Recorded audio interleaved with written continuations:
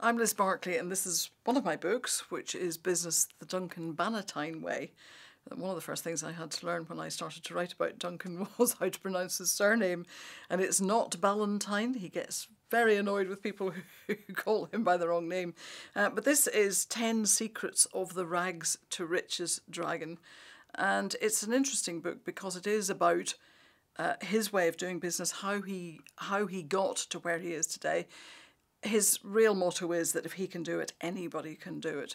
He says, know yourself and fill in the gaps. So know what you're good at and hire somebody else to do the things that you're not so good at. He says there are right ideas everywhere you look. You don't need to find new ideas for yourself. There's somebody out there doing something that you can do perhaps that little bit better just by adding a bit of extra value. Don't skimp on the research is one of his rules. And I think that that is fundamentally important. You've got to research the business opportunity. You've got to research the number of possible customers you might have out there. You've got to research your market.